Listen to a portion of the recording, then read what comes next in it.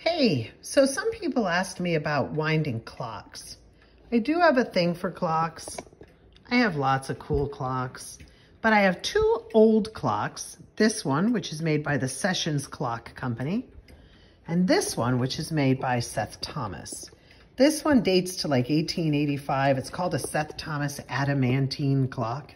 It's got beautiful copper lions and these fabulous columns and scroll work and inlaid stuff. It's pretty fancy, and I paid less than $100 for it at a little antique shop. Comes with a nice little key, and when I got it, the guy said it's already wound and you don't have to do anything for a week. I was like, okay. And then like the next day it wasn't working. So I was afraid to wind, because I've heard people talk about like over winding your clock.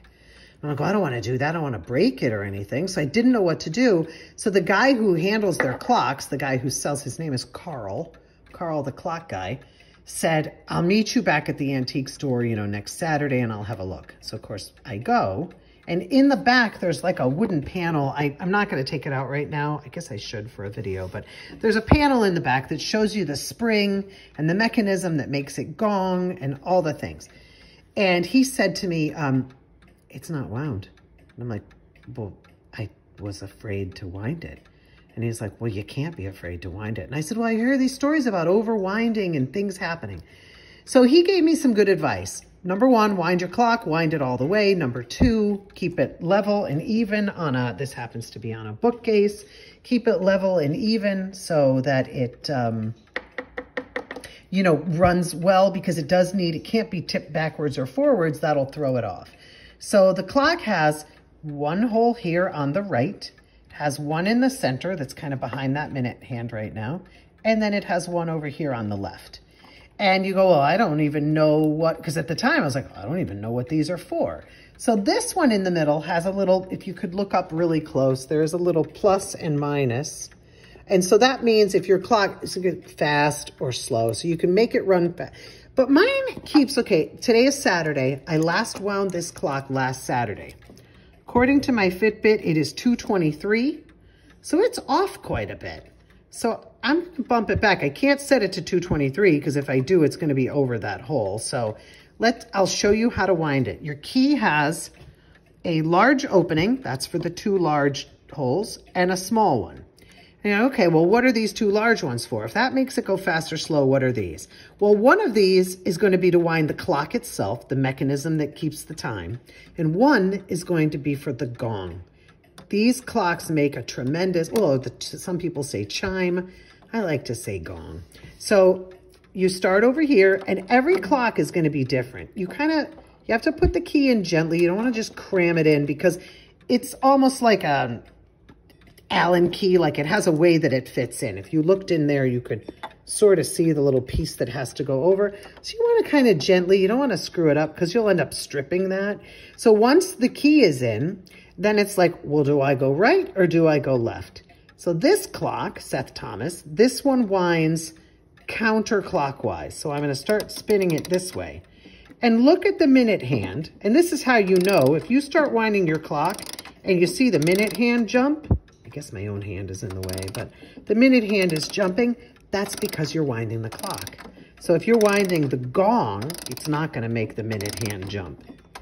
So if you notice, I'm just doing half turns, and right now it's getting a little more resistance, but you still want to keep going until you can't. Oh, that's it. So how do you know? You'll know when you know. Stopped. Now I go over, same key, same end, put it into the other side. Try to change my angle for you. And then this one is counterclockwise. This side runs clockwise. So you're just going to do the same thing. And I would say, you're talking about a clock that's, 150 years old. They're made spectacularry. Things were made in America. Things were made really well. You want to just nice, even pressure. It's got 150-year-old pieces, so you're not going to take it and, yank that key or do anything crazy. You're just going to do a nice, even pressure, and once it gets to the end, it just told me it's at the end. So that's one clock wound. Carl, the clock guy, also told me, don't chase the time. So don't run to your clock every single day. 2:25. Go to your clock every day, adjusting it a minute or whatever. Just once a week when you wind it. I mean, I'm not, you know, this isn't like scientific or whatever. So there's my beautiful clock. Now I'm going to go do this one. And of course, if you'll notice where the holes are, sometimes you can't, you know, if it was 2:22, the minute hand would be over that. So you do need to kind of be careful. I will caution you, do not wind on the half hour because they do make a little ding, and do not wind on the hour because it will gong as many times as the hour is. Okay, I had to get readjusted there. I've also moved this clock a little bit. So on a pendulum clock like this that's on the wall, it does need to be level. You could get a little spirit level and put it on the top and make sure. I usually eyeball it. But now I want to wind the, happens to be the time on the clock is on the right. And you'll see the minute hand, it's hard to see because it's a black hand on a dark background, but the minute hand is jumping. So I'm just doing these half winds of the key. Oh, you gotta be a tough guy. Until I get to the end, that's the end. Okay, so now the clock is wound. Now we're gonna go to the gong, and that also goes counterclockwise. So both on this sessions clock, both go counterclockwise. And I think when I was trying to wind it, I might have been trying to go, I was like, oh, it's overwound. It won't budge. I was turning the key the wrong way, and I didn't know I didn't know any better. So the thing with buying them, you know, at a tag sale or a thrift store, you don't really know if it's working, if you have the key, by the way, this clock, I think I only paid like $50 for it. I needed a replacement key for it, the $20 for a key. So bear that in mind when you're, you know, buying those. And then I'm going to do the same thing with this one. So my Fitbit tells me that it's 2:28. I'm just going to bump that minute hand a little bit. And now it's 2:28. And this is Saturday in my house, and it's nice and quiet because Saturday is the day that I wind the clocks. And they are a little forgiving. Sometimes I try to do them in the morning. I was busy this morning. I try to do them in the morning. Sometimes I forget. Sometimes it's Sunday and I go, oh, I forgot the clocks. So they're called 8-day clocks because they would give you, you know, that. So pick a day that works for you. Like if you're home on Wednesday morning, then your clock day is going to be Wednesday or whenever it is. I like Saturday. I'm reasonably calm and cool and collected on Saturday. So I just have 2 of these old-fashioned clocks and I love them. And I'm going to wait until the time is ready to gong, and I will catch these. Sometimes they're both perfectly synchronized and you hear them both at the same time, but stay tuned. I will film that before I close. I'll try to catch this. They do what's called a chirp on the half hour. And my other one, the sessions clock, did just chirp. So it already thinks it's 2:30. Let's see how accurate. How do you like that? Isn't it beautiful? It's just a little ding.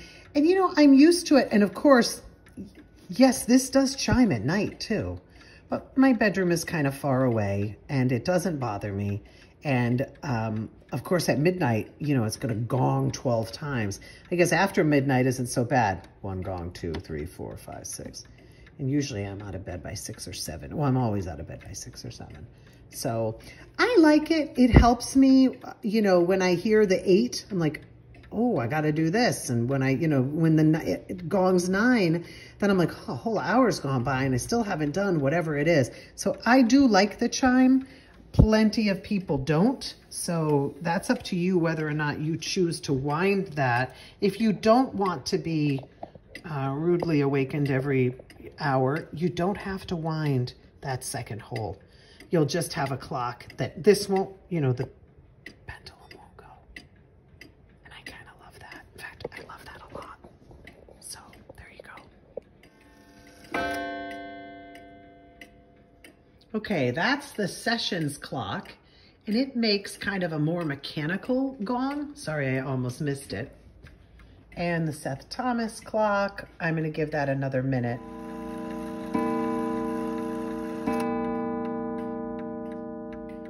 And there you have it. That's the Seth Thomas gong, and it's just a much nicer tone. And so even when it gongs, 9 or 10 times at night, I think it's a nice sound. 8:59, which means it's 9 o'clock, daylight savings. And the clocks that I wound yesterday say 8. So the problem is I need to advance the time and get the gong to sync correctly. So it's not actually 8 o'clock, it's 9 o'clock. So we're just gonna take this hour hand. It chimed on the half hour, now it's 9.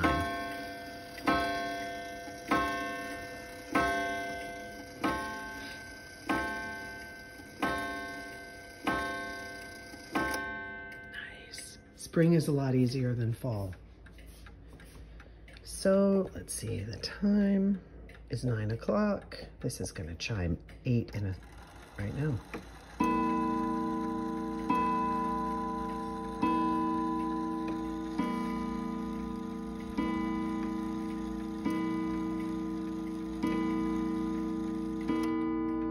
Which is nice, but it's 9. So we're just gonna forward this ahead 1 hour. Here's your ding, and the half hour. 9.